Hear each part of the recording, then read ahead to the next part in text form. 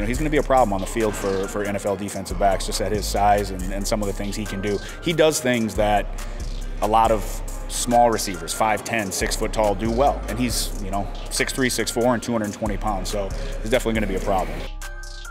A pit bull, man, he's aggressive. And that's a kid that's willing to make a play for a team. He's aggressive, and he's a big-time player. I call myself, I'm a Brinks truck. It's a big armored truck full of money. That's me. You know, I'm a big body. I'm like a Calvin Johnson or Mike Evans, somebody that's big, you know, goes up there, gets the ball, bully the little DBs. Trevon's gonna be successful in the NFL because he has that mindset. I have to do more, I have to do extra. And as a coach, you love that. Putting the extra work in after practice, before practice. You're the first one in, the last one to leave, and that's Trevon Grimes. I'm Trevon Grimes, and I play football.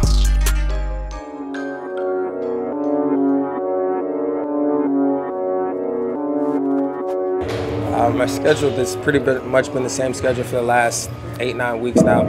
Every morning I get up, eat breakfast, you know, and then I work out from 9 o'clock to around 11:30. He popped up again on that 4-out, 3-back. So you got to work, when you're warming up, you got to work that 4-out, 3-back more. We got to be quicker there. That's where you're losing a lot of time.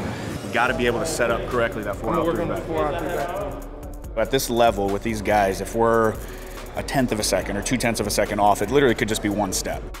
Our program, we're pretty well known for defensive backs and wide receivers, and in particular, helping produce some fast times for big wide receivers. So he kind of falls right into the mold that does really well with our program. We want to make sure that if the NFL is going from top to bottom as far as, you know, agility and speed and jumping ability and position drills, that we check more boxes than the guy that's projected similar to where Trevon is at. If we can do that, that gives us a good opportunity to potentially jump that kid in the draft, and that's the goal.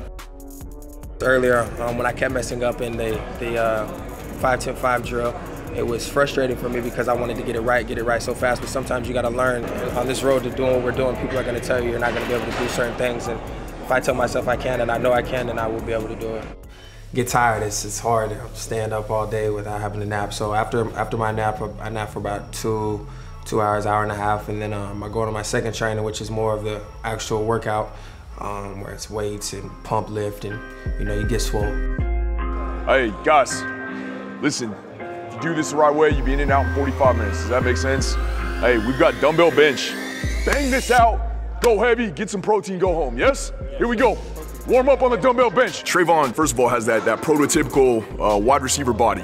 You know, 6'4", 6'5", coming in, he's built. You almost have to pull the reins back on Trevon and say, Trevon, there's a reason I wrote the strength program like this, and there's science behind it, and I appreciate that you want to work harder and you want to do extra, but I don't want to get you hurt.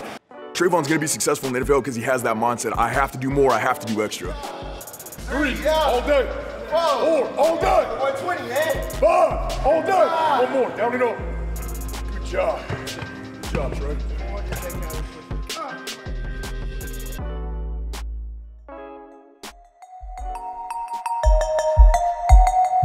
He can't undercut you. That's right. That's good. That's good. That's good. But the same thing applies to the curl than it is to the comeback. What?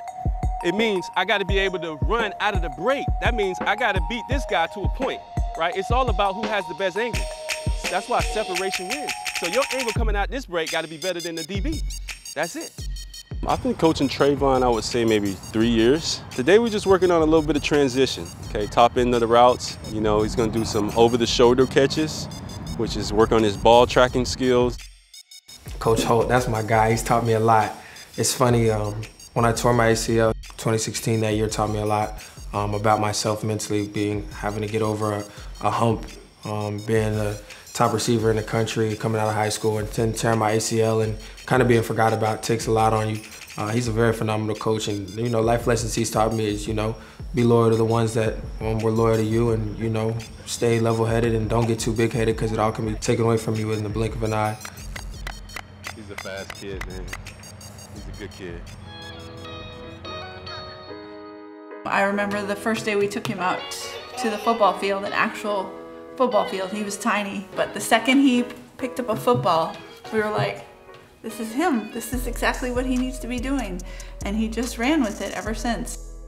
And it's like really good motivation to see him out on that field, and just to see like a bigger role model. It's like seeing an older me. His hand's trash, but I think his route running, it's all right. I'm better though. I think he's good at the mental game too, like, cause it's a lot of mental when you're one-on-one. Of course, it's our brother, and we see him work his butt off. And he's like, the only reason somebody's better than you is because they worked harder than you, and I know that he works hard every day of his life. So, when it comes to success, my success is based off of the things that they've helped me get through. Like I said, nothing's ever been a straight road, in my opinion. There's been a lot of obstacles and a lot of things that we've had to get through as a family. At the end of the day, I know what I got to do. I know my goal. I know what I want to be in life, and not one thing anybody can say is going to stop me from getting there. So, these were my first tattoos. I got one covered up. This one, which is a T, and then I got this one covered up. You can kind of still see the G. I got my mom's name. I have an I with 3 T's in it. One stands for, the biggest T is my oldest brother, the middle T is me, and then the little T is this guy. And then it has teardrops. It represents like all the stuff we've been through, we've seen together. Most recent one, is a memorial tat to my pops that passed. Just knowing he's watching over me, so that's the one that I care about the most. Wherever he goes, he's going to shine. So whether it's first or third or whatever, he's going to go on to any team and be an asset right off the bat. And he is ready and willing to prove himself. And he came to Florida and he had to prove himself. And then he got to high school and had to prove himself. And then he got to college. And so it's a constant battle. It's never over. So you always have to be better than the next person. And so that's just the way Trevon thinks, and that's the way he trains. He's a unique threat on the football field. He's big, he's fast, he's strong, he catches the ball well, he high points the ball well, he runs good routes. So he's a little bit of a unique animal. There's no roof on his ceiling. He's a big-time kid. He's going to be a good player, whatever opportunity he has. He's a top-level kid. He's been that way. He's a high competitor, and he's a winner. A scenario for me on draft day, is just hearing my name called. Growing up, my dream was to get to the NFL. I see myself as somebody that works hard, wants to be perfect, that will do anything he can to be perfect. Sometimes you mess up, and you got to be okay with that. So I think that I've grasped that concept very well, and it's got me to where I am today, and I'm just going to keep building on that.